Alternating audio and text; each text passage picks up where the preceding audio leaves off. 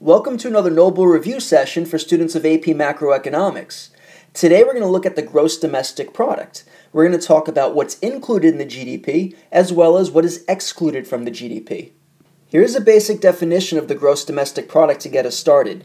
The GDP is the monetary value of all final goods and services produced within a country's or an economy's borders in 1 year.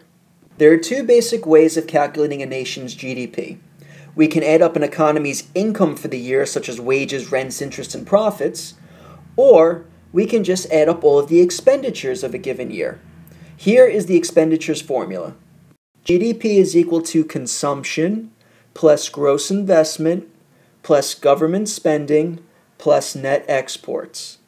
Consumption consists of all household spending. That's spending on all goods and services, durable goods and non-durable goods. The service sector makes up the largest component of consumption. Gross investment consists of the business spending. That's spending on plant, capital, tools, machinery, construction, residential construction, and also adjustments to inventories. Government purchases consist of all spending on goods and services or for resources. So this includes the military, this includes infrastructure, bridges, roads, tunnels, etc. This does not include transfer payments, such as Social Security. And net exports consists of exports minus imports, or X minus M. In the U.S., this would be the smallest component of the GDP.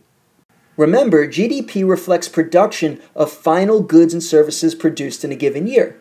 So here are some things that we would not count toward the GDP. The sale of used goods or secondhand sales, financial transactions, such as the purchase of a stock or bond, unreported legal business transactions, illegal business transactions, transfer payments, public transfer payments from the government or private transfer payments between individuals, intermediate goods or goods that are used during the manufacturing process that are in the final good, non-market transactions or household work, and finally goods produced overseas. Well, that wraps up our Noble Review session on the GDP, what's included and what is excluded. In the next video, we're going to go over nominal GDP versus the real GDP.